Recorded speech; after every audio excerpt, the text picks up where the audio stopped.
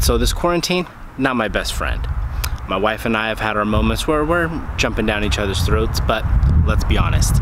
Are you even married if your wife hasn't thrown something at you? Now, adjustments had to be made. I'm working from home, my wife is in school, she's doing it all from home now as well, and obviously our daughter's there and school is from home. So, a lot of adjustments. I've basically taken up our living room, dining room area as my office. And it's very nice to be able to just walk into the kitchen and grab something. Just gonna throw that out there. Now, I could nitpick on other little things. However, overall, quarantine hasn't been so bad. Not my best friend, but not too bad. So, like I said, I'm working from home. In my previous organization, I used to work from home. Now I get to do that again, and I really, really enjoy it. It's just a little more convenient. You're able to get things done around the house. Also, you don't have to get work ready. I have Zoom meetings, and we'll get to that in just a second here. So I have to do a little something there, but nothing big. Now, it's also nice that my daughter's home. We get to spend a little more time with each other. If you're new to the channel, I'm her stepdad. I'm not her biological father. So it's nice that we get a little bit more time together. Overall, like I said, quarantine's not my best friend. However, I am enjoying it to a certain degree. Now, the one area in my life where this quarantine has really hit me is my hair.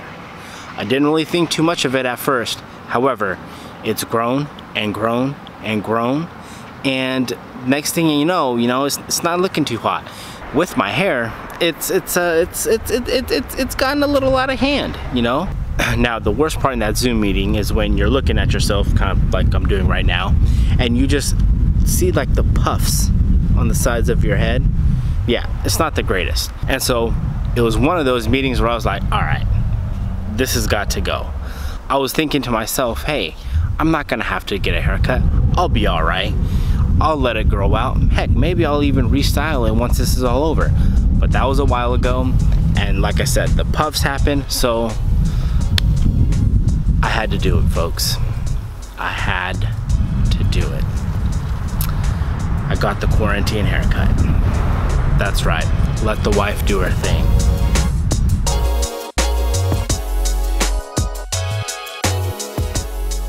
So, quarantine haircut happened. And, you know, it wasn't that bad. Check it out, looks pretty good. I'm digging it. I mean, we just ran like a blade all around. And you know what? She really killed it. It looks great. I'm loving it. She, hold on here. She didn't really do anything to the top. It's still pretty long. That's just been growing out, but no worries there. This little side part could be a little bit better, but I'm not complaining. I mean, I don't expect her to be able to fade all that in. No, this looks solid. And honestly, all that matters is when I'm looking at like the Zoom meeting on my computer, this looks great. It looks solid. I can't complain, but it looks really, really good. There's no complaints on my end. I think she killed it. The barbers and stylists might be haters, but forget y'all, okay? My wife knocked it out of the park. I'm not saying that I'm not gonna be going to a barber or anything. No, but for this time in this quarantine, good old time frame, hey, this is good enough. Now, to those of you who are thinking about the quarantine haircut from the wife, hey man, you gotta go for it. I'm with you, I'm praying for y'all. Y'all got this. Just guide them through it.